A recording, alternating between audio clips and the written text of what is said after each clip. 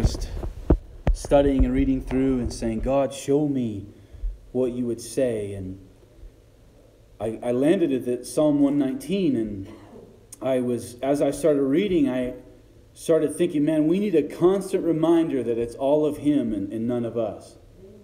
We need a constant, consistent reminder that God is the one that works in us and accomplishes good works through us. And there's many people that are doers, and there's people that are movers and shakers, and they like to get things done. But we constantly need to be reminded that the work is His. Amen. It's all about Him. It's all about His will, and He wills, and He does it through us. You know, there's people that are doers, and there's people that are the opposite. And, you know, I'm more of the opposite until something lights a fire under my fanny. I'm more of the opposite. I'd rather just sit around and do nothing until I get excited or passionate about something. Then I become a doer. So this spiritual kingdom, we see that things are accomplished more readily and commonly by design by those that are surrendered, more so than those that just soldier on. More is accomplished by those that just surrender and let Him work through them and do something powerful than those that just try to soldier on and get it done. Many of us can be stubborn fighters, which is good sometimes. Sometimes it's good to be a stubborn fighter, but not in a supernatural realm where it's not about you and I. We don't bring things to pass by our effort and by our power and by our strength and by our will. So I want to show you a progression and something in the Word that God encouraged me with in Psalm 119. I want to show you a progression starting at verse 30. It's apparent in David's life as we read through the Psalms and we read through the 1st and 2nd Kings, and we read through Samuel. We read about David's life and about what he went through and what he endured. And there was a definite learning curve in his life. And I started thinking, no man or woman in this Word was not changed when they walked with Him. Amen. They all had to progress. We read about their faults. We read about their shortcomings. We read about them learning. We read about them being enlightened. We read about God doing marvelous things in and through their lives, but not without fault and not without mistake. And God takes them down these roads. And the goal is always to be more like Jesus, isn't it? That's the goal. It's to be more like Jesus. Don't let somebody come on to you and try to sell you something and make this more complicated than it is. The goal is to be like Jesus. That's what it's all about. It's about being like Him. So look at Psalm 119, verse 30. It says, I have chosen the way of truth. Thy judgments have I hid before me. 31 says, I cling to your testimonies, O Lord. Do not put me to shame. I will run the course of your commandments, for you shall enlarge my heart. Teach me, O Lord, the way of your statutes, and I shall keep it to the end. Give me understanding, and I shall keep your law. Indeed, I'll observe it with my whole heart. Make me walk in the paths of your commandments, for I delight in it. Incline your heart to your testimonies and not to covetousness. Incline my heart. Turn away my eyes from looking at worthless things and revive me in your way. Establish your word to your servant who's devoted to fearing you. Turn away my reproach, which I dread, for your judgments are good. Behold, I long for your precepts. Revive me in righteousness. And verse 41 says, let your mercies come also to me, O Lord, your salvation according to your word. Now we see these verses, and I want to show you something that God showed me. Look at the first 3 verses, 30, 31, and 32. David writes, and he says, I have chosen the way of truth. Thy judgments I have laid before me. I have stuck unto thy testimonies, O Lord. Put me not to shame. I will run the way of thy commandments, and when thou shalt enlarge my heart. And I started thinking about these first 3 verses, 30, 31, and 32. And he's talking about what he has done. He's talking about what he wants to do. He's talking about what he will do for the Lord. And how he is going to choose and run and walk and stick to it. And it's good to make those choices. It's good to have those aspirations that I will stick to your commandments. But in the attaining of them is where we falter. Do you understand where I'm going with this? I will do it. I will run. I will love your word. I'm going to stick to your commandments and your testimonies. David says, I've chosen the way of truth. I've laid them before me. I stuck to your testimonies. I will run the way of your commandments. And he says, you shall enlarge my heart, meaning God will make me willing. God will do it in me. I know it's those desires. But again, there's all these eyes. There's all these eyes in verse 31, 30, and 32. And it's not bad in itself to come before the Lord and say, I will do this, or I want this. But how far will you get on I? How far do you think you will run alone? How far do you get in a spiritual, supernatural life and a walk with God with solo effort? Not very far. I'll let you fill in the blank of what you've tried to do with I and failed.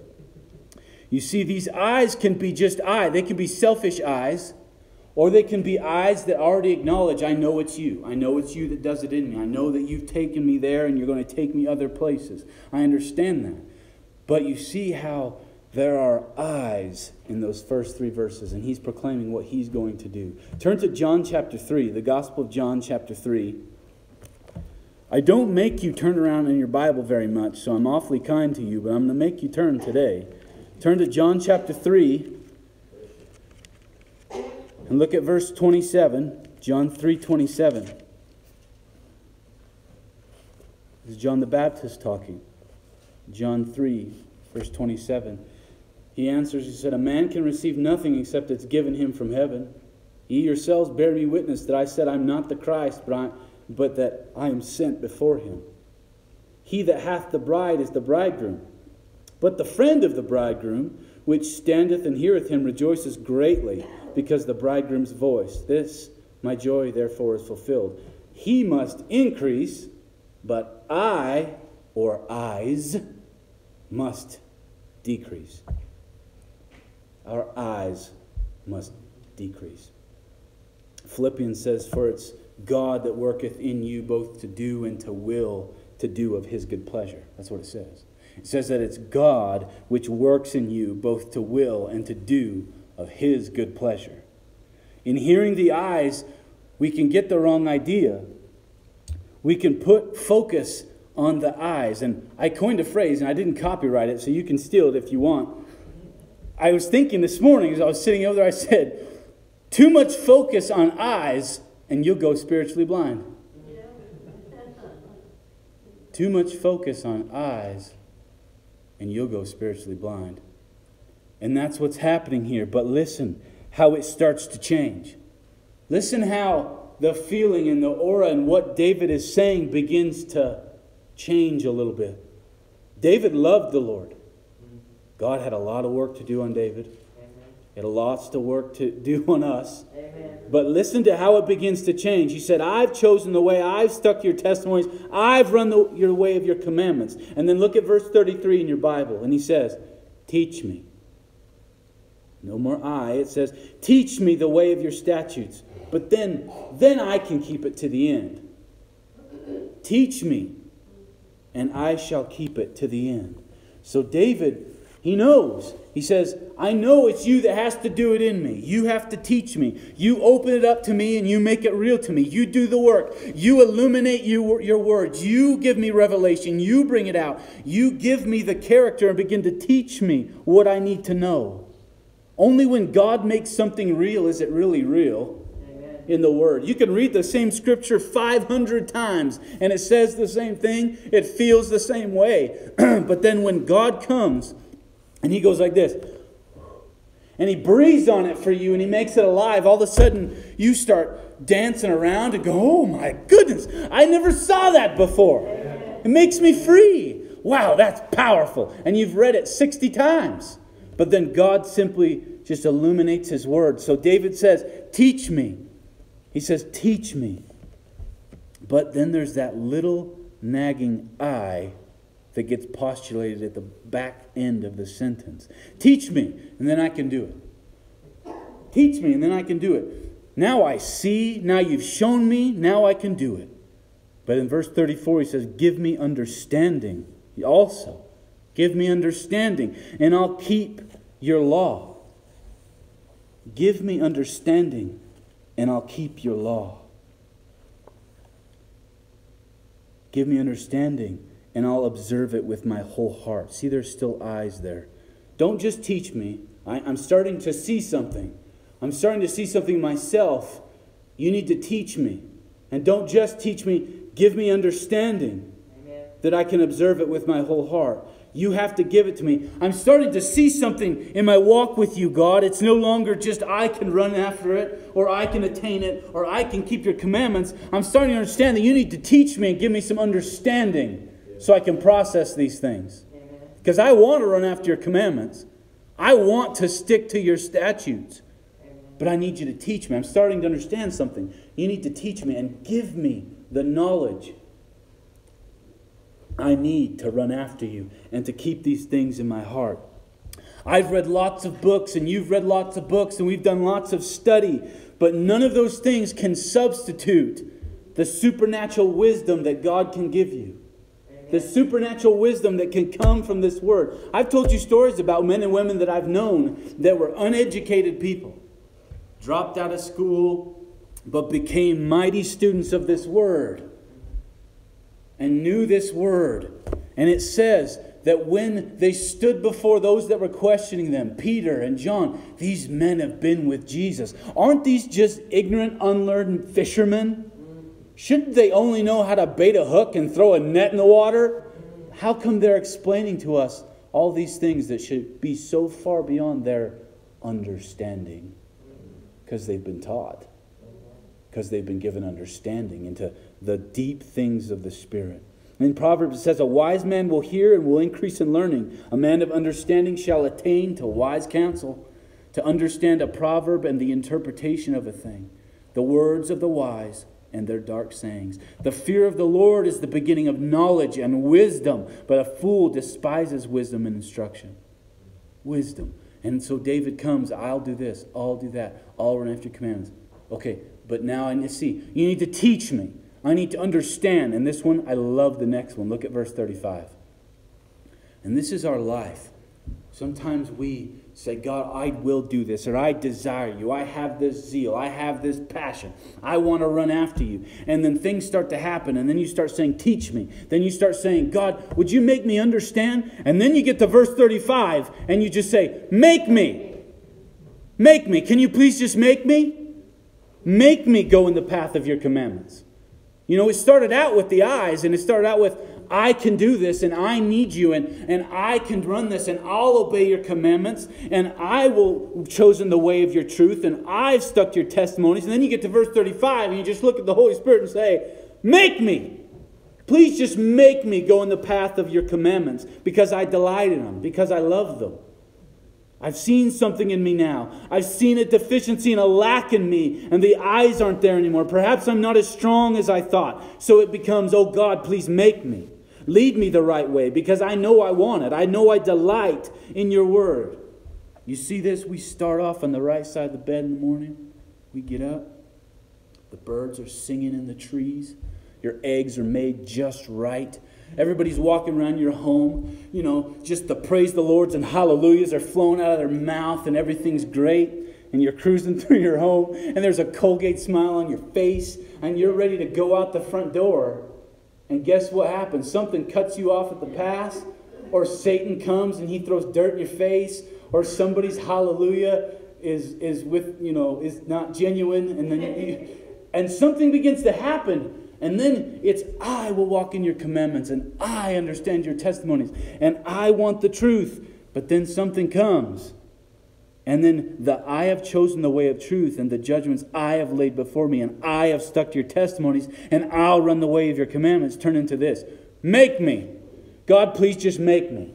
Teach me. Give me understanding, and please make me go in the paths of your commandments, because I delight in them. Is that just me?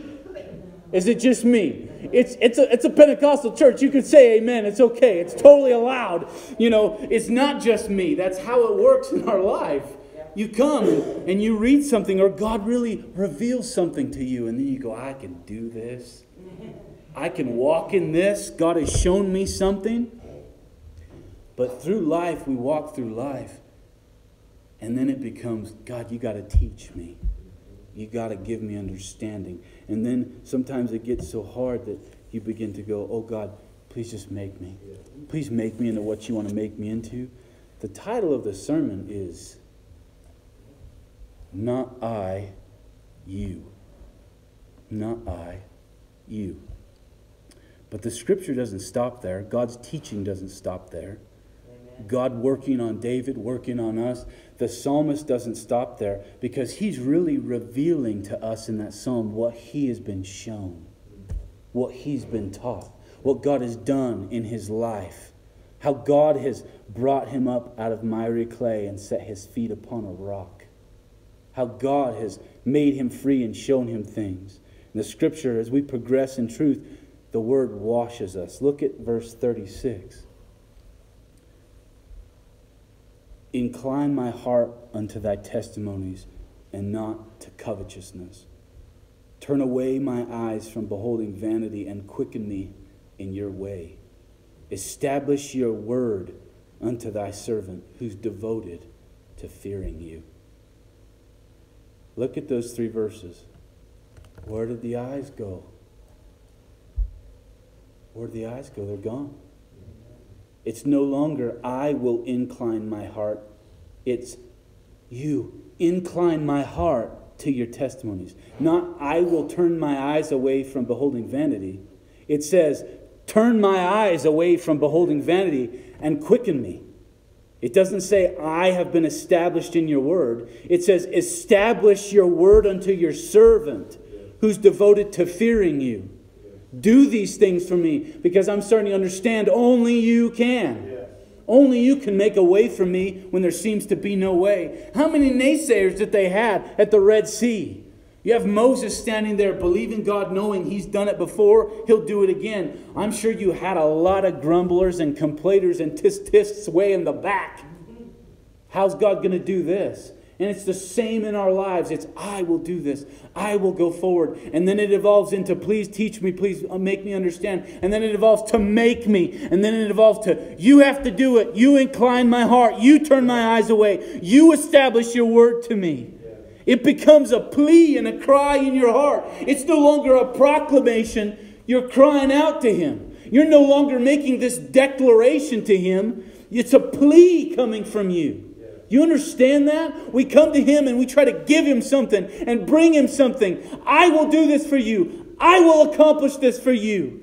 And it changes. Life begins to change, and God begins to do a work in us. Then it becomes a cry and a plea. It's not a proclamation, it becomes a cry. It's not an announcement of my transformation. It's the plea of a believing child. I know you're able to do this, and only you can. I've walked and I've banged my head up against so many brick walls in my life that I go, only you can do it. I'm tired of having a bloody forehead. Only you can do it. It's not I anymore. If you focus on the eyes, you'll go spiritually blind, right? That alone is powerful. He says, I'm devoted to fearing you. It's like he progresses and he shows something in his life. He started with I. And then it comes to devoted to fearing you. And I couldn't help but think about the life of Joseph. Joseph is 17 years old. God gives him dreams and a vision. He gives him a future. He tells him what he's going to do with him, how he's going to use him. And Joseph says, oh, y'all going to bow down to me. Right? And we don't know whether he was arrogant or whether he was heady about it, but I've known a lot of 17-year-olds in my life, so we don't know. Maybe he was pure in it, but we see this progress and this process and this sanctification go on in Joseph's life. God says, I'm going to do this for you. You're going to be a man in power with authority, and I'm going to use you. And what's the first thing Joseph gets? A pit. Yep. A pit. All his brothers chuck him in a pit. And he was lucky, not lucky, it was foreordained that he would get the pit instead of death, because they wanted death. Yeah. They wanted to kill him. But he got a pit. And then God puts him on a throne, right? Nope. Slavery. Yeah. Then it's slavery. Then he goes from the pit. Then he goes to Potiphar's house, and he's a slave. Then he gets the throne, right? Nope. Then he gets prison. Yeah. And he goes to prison. And we don't hear Joseph ever charge God with wrong. That's the beautiful thing about this story. And Joseph's story of his life is so special because it's one of the few in the Word where the man stays true. And God does a work in your life. And part of me believes the Holy Spirit put that story in there just to say, see, it can be done. It can be done. We see a lot of failure. Abraham, failure. You know, he makes Hagar, and then we have 2 nations, and then his son does the same thing. His son is named Liar, and that's what he becomes, Jacob. And we see all these mistakes, and all the tribes of Israel, they all make mistakes, and Judah does blunders, and all these men make mighty mistakes, and all the lineage of Jesus Christ, but they all make mistakes. But then we have this gem in Genesis about Joseph's life. And from the time he's given this great and precious promise, and maybe coming to his brothers and saying, I, right?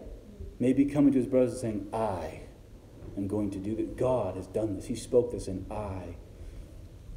It goes to all the way 13, 14 years later, where he's 30, early 30s, and he looks at his brothers with tears and says, you meant it for evil. God meant it for good. No longer I. God did it. God did all of this, and he brought me through, and he taught me, and he gave me understanding. There was times, you can't persuade me that there weren't times when he was in the pit and in the prison, he wasn't saying, God, make me. God, make me. I can't do this. You have to give me the strength to go through another day. You think it's fun in prison back then? God, make me. You have to show me. And then he speaks to the man that's there. Please, when you go out, remember me. Speak to Pharaoh about me when you go out. Remember, it's not fun here. And he doesn't. And it says that they forgot Joseph. And I love in the word that it says God remembered, as if God forgets. God remembered this person. God doesn't forget. Because Joseph said, you meant it for evil. God did this for good. God did it for good. And it's the same in David's life. Everyone around him meant it for evil. You know, they're trying to pin him to a wall with a javelin. They're chasing him around. He's hiding in caves. And it's all for evil. And everybody's trying to get him. But God meant it for good. God meant it for good to change him and teach him. Something changes. I see something deeper now. This is what I need. I don't need a piece of the Lord. I need all of him. And it's not about the eyes. Many want this, but the road is long and we are frail. It's not wrong to have desire. It's not wrong to have passion. It's not wrong to come to the Lord and say, I want this. I have this desire. I want to do this for you. That's not wrong. But it's how you get there. The get there's. You don't ride the horse of I to get there. Amen. It is all you will do this.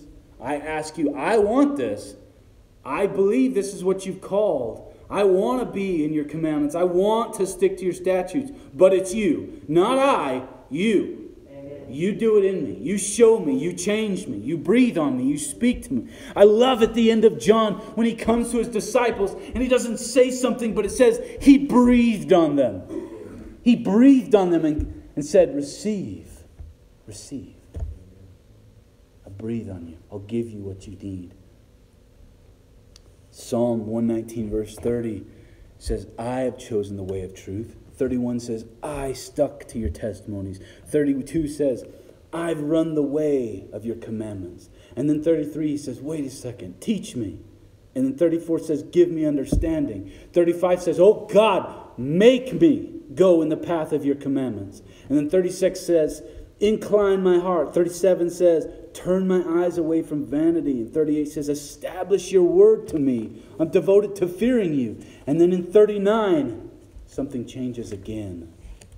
Something changes in his heart again. He says, turn away my reproach, which I fear, for your judgments are good. Behold, I've longed for your precepts. Quicken me in righteousness. The word reproach in Hebrew means shame and disgrace and rebuke. Now, in the light of the new covenant, when we see reproach, you know what that is? That's everything outside of the blood. It's what you try to bring to him that's outside of the blood. You try to bring some effort, something of yourself to try to please him. It says in the word that all of it is just filthy rags. All your righteousness is just filthy. It's filthy. It's disgusting in his sight. You can study what that really means in the Hebrew, and it's even yuckier. It's gross. I don't want to see it. That's not what we bring. We don't bring our eyes before him. What we bring is the blood of his Son. Turn away my reproach, which I fear. And it's almost like when he gets in verse 39, turn away my reproach, which I fear. It's almost like he's looking back on the eyes. Oh, that's a reproach. I'm not going to bring that to you. Bring myself to you. Bring anything that I have to offer to you. It's not I, it's you. I'm here because of you. It's the blood. It's you that wills. It's you that gives me the will. It's you and me to do of your good pleasure. All the times I have failed. And even the reproach, the devil loves to come and lie. Demonic forces love to come and lie and magnify the flesh and magnify failures. And you'll begin to see that reproach. And it won't be I that can redeem the reproach. When he begins to magnify your flesh or magnify your faults or show where you have screwed up or where you didn't follow through or whether you let God down. And he'll become the magnifier. And it's a reproach. And he comes to him and says, but your judgments are good. Your judgments, the way you see me, is good. Your word is good. You will do it. Behold, I've longed for your precepts, your truth, your word. Quicken me in your righteousness. That word quicken means to just be made alive, to be revived, to be picked up, to be set on the right path. A reproach can be kind of a slap in the face. And there's a cry again. He says, quicken me. It's a cry from his heart. Quicken me. Revive me. Cause me to live. Nourish me. Repair me. Save me. Make me whole.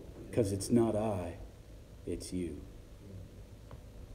And then in verse 41, he says, let your mercies come also to me, O Lord. I think it's powerful. I think it's amazing how he starts out in verse 30. I've chosen, I cling, I'll run the course. To verse 41 where he says, I need your mercy. We just need your mercy. One of my most favorite people in the world, my pastor in Arizona, and he is a powerful man of God. He's walked with the Lord so long, and he's an amazing pastor. And he told me one time, I've never forgot this. I've never told him this, but I never forgot he said this to me one time. We were talking about spiritual things and just how we go to prayer and what we say. He said, for the past few years, I just come before the Lord and I begin my prayers like this. Lord, have mercy on me, a sinner. And I'm going, what? He's just like, we're all just, we need his mercy. We're just sinners at our best. And it's all him. All the good is him. All that he does, it's through him. And he said, I just come to him and say, have mercy on me. Just help me. And it impacted me so greatly. Instead of coming before the Lord and, standing up and yelling and making demands and, oh God, shake the foundations of the earth and do this or that. Just have mercy on me, God. And help me to be a good shepherd. It's powerful. You can start your day as an I, but by God, you end your day with a you. Amen. right? End your day with a you. And that's really where God is taking each and every one of us. To a place of self-dependency, a place of just trust.